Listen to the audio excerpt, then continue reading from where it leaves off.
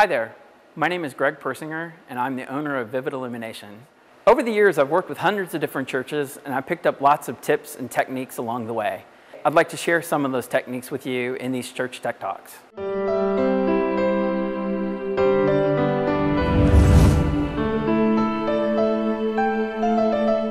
Today we want to talk about LED cyc lights, LED PARs, and LED strip lights. But before we talk about each fixture specifically, let's talk about some of the generalities of full color mixing LED fixtures. LED fixtures have some great advantages. The first one that I like to talk about is energy efficiency. LED fixtures consume so much less energy than their typical incandescent counterpart that you save a lot of money on your energy bills. Second, LED fixtures produce much less heat, and producing less heat means that you can cut down on the cost of your air conditioning bill. Third, LED fixtures have very long lamp life, generally between 50,000 and 100,000 hours. This means that you don't have to replace a lamp for the life of the fixture, and that it lowers your maintenance costs because you don't have to touch them whenever they're hanging in the air.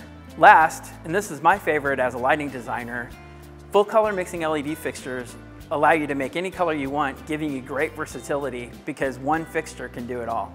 Let's talk about the cyc light. So this is an LED color mixing cyc fixture. What it's great for is washing tall sanctuary walls, tall drapes that you may have hanging behind a choir, and tall scenic pieces. It's made to throw really long distance, and it's made generally to sit on the floor, although it can also be hung as well. The next fixture that I want to talk about is the LED PAR. It's probably one of the most used LED fixtures in churches. The LED PAR is a really great tool. It's very versatile. You can do a lot of different things with it. You can hang it in your rig, you can use it for backlight, you can use it for front light, you can light scenic pieces with it, you can light walls. Because of that versatility, that's one of the reasons why it's heavily used. Lots of different options, they come in a lot of different sizes, and it's a really great fixture. If you have to buy one fixture, that's a really good one to invest in. The last fixture that I want to talk about is the LED strip light. The strip light's similar to the cyc light, but it has some major differences.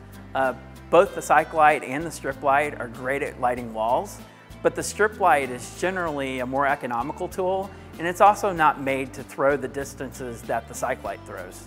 While generally, strip lights are used to wash walls, scenic elements, and drape, they can also be used as eye candy, where the face of the fixture points towards your congregation, backlights your worship band, and just adds another visual aspect to your stage. While each of these fixtures is a different tool, that doesn't mean that you can't use them all together. For instance, typically when I'm designing, I'll use an LED PAR for a backlight to backlight my worship band, while I have a cyc behind the choir lighting the tall walls, and I'll have an LED strip lighting my small scenic pieces and my small drapes. Each of these fixtures is a different tool. Whether you use them separately or together, it doesn't really matter. It all depends on what kind of a design you're trying to achieve. So get out there and experiment, have fun, come up with some great designs for your church, and we'll see you next time.